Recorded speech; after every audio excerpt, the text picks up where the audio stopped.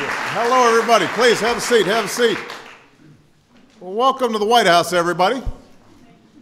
Congratulations to the UConn Huskies on your second straight undefeated season and your second straight NCAA championship.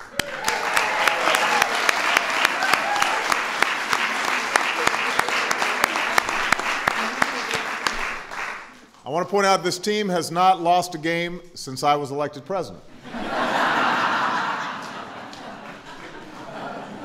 I'm just saying. I want to acknowledge a few UConn fans who made the trek from the other side of Pennsylvania Avenue. We've got Senators Chris Dodd and Joe Lieberman in the House.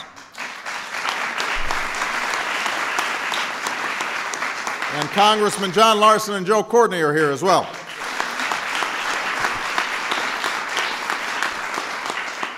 Now, when this team came to the White House last year, I was just pointing out to Maya, we went out back. I've got a little court.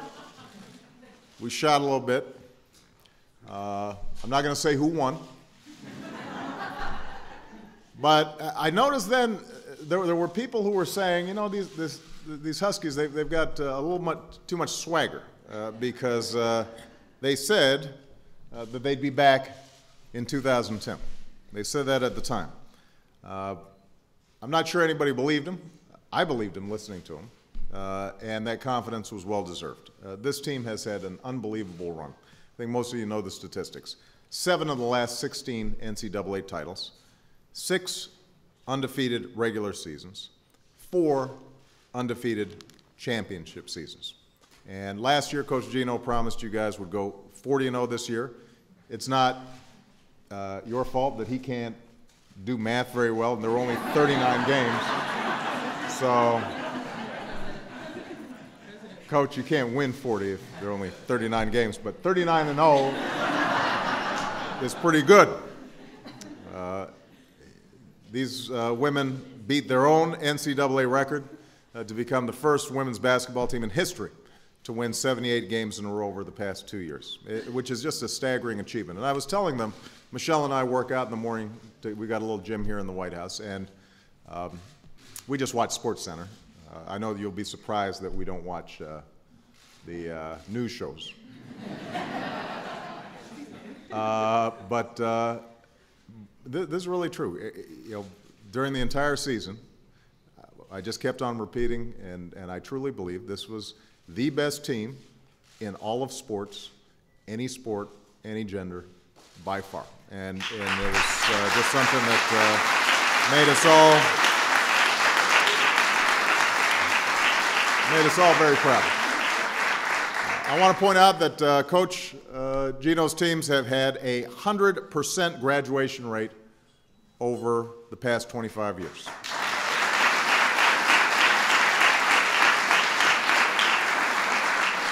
And that's true again this year because these players work as hard in the classroom as they do on the court. I want to congratulate the seniors that graduated last week. If I'm not mistaken, #1 WNBA draft pick Tina Charles going to be graduating. Jackie Fernandez, Megan Gardler, Kalana Green, and Kylie McLaren. Give them all a big round of applause.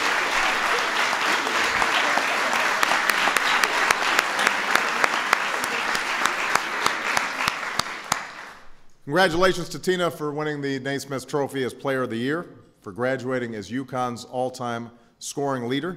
I do have to say, though, Maya has her sights set on that record. She's coming after it.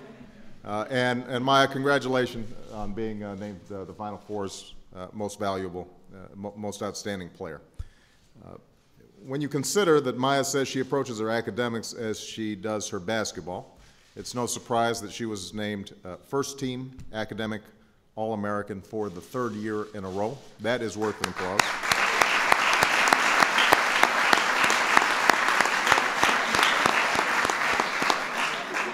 So, obviously, this team was under enormous pressure this season. Everyone was watching and waiting for them to stumble, figuring out figuring there was no way for them to go undefeated again. When your toughest test came in this year's national championship game, you trailed the longest that you had all year. You came out swinging in the second half and brought that championship home yet again to the Storrs community that loves and believes in you so deeply. And when you're at home in Storrs, you apply the same winning attitude off the court. You read with elementary children, spend time with cancer patients. Today you brought that sense of service to Washington, visiting wounded warriors in Walter Reed, and I know they were thrilled to see you. Whether it's winning a national championship, balancing practice with schoolwork, or serving others, these young women made it all look easy, despite the fact that we all know they put in enormous amounts of work. It's that perseverance and dedication and that will to succeed that makes them so special. And that's why every single one of these young women sets a terrific example for girls and women today, as athletes, as scholars, and as leaders. And I think, Coach, you have just been an extraordinary leader, and I think all of us are extremely proud of the example that you've set. So as your president, I commend you for setting that example. As the father of two tall girls who are also very cute and also do great work in the classroom, I'm just so glad that they've got all of you to look up to, and I thank you for it. I will say I will be very impressed if you make it here a third time in a row. Congratulations to all of you. Give them a big round of applause.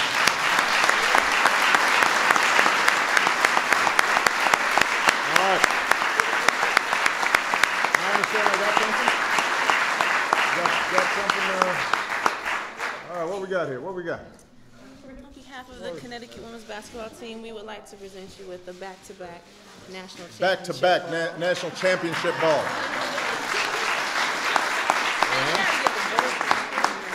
All right, hold this up for me.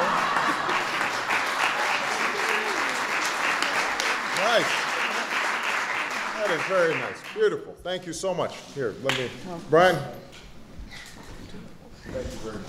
All right, somebody want to strike this podium so we're going to get a good picture. Yeah.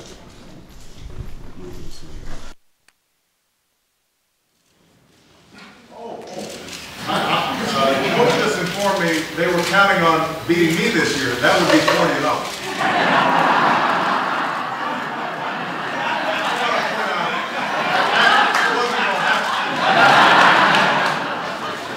Got the home court advantage. Secret Service would have